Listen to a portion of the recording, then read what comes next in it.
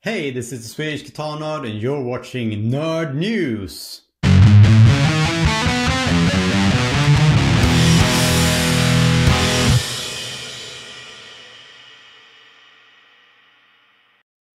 In today's Nerd News I want to talk about a new and exciting product from MOD Devices.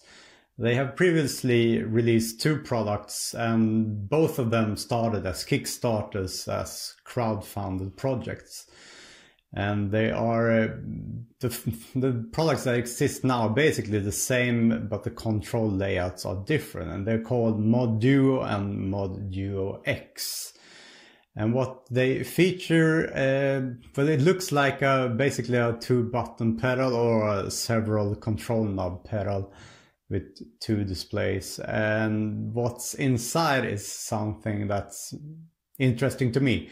Because it's based on free software. It's more or less an actual computer running inside this rather small box, but it's all designed and optimized to be running as a effect processor or a synthesizer or anything that has to do with music. So it's really based on music.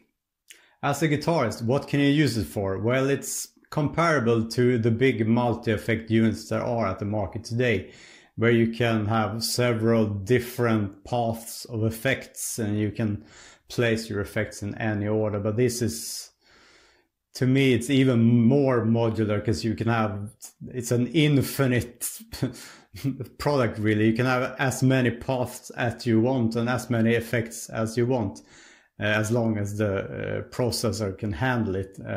But it's not limited to like 4 different paths or 8 or anything. It's like you can have 100 paths of effects and one effect in each and mix them however you want and control them however you want. And it's very open for the user to make it into the product you really need. So it has three push buttons, foot pedals actually, and 3 control knobs. And a few buttons, and these have a standard configuration of doing what they do, but it's limitless. You can have them do whatever you want and even have, for instance, several banks where they are doing different things. This is all up to you. So it's really a product that you can make into your own. It's not like another company has decided this is the best way to do it. You can really make it into the best way for you to make it. Some of the features, it has 2 separate ins and outs, so everything in between that can go back and forth between these or be totally separate. You can have 2 completely different ins and outs and have, for instance, several instruments or even vocals or whatever.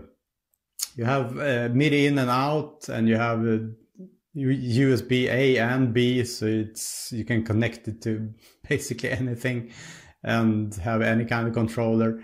It also has a control chain output, so you can, well, of course, in the spirit of the pedal, make your own control pedal based on whatever you need. It's really, the sky is really the limit in this case.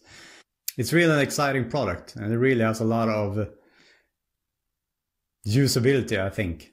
So why not? And the Kickstarter is live now. As I'm filming this video, they have already pledged the amount of money they needed. It went really fast, and that should say something about this product, I think. But I think you still can be a part of it.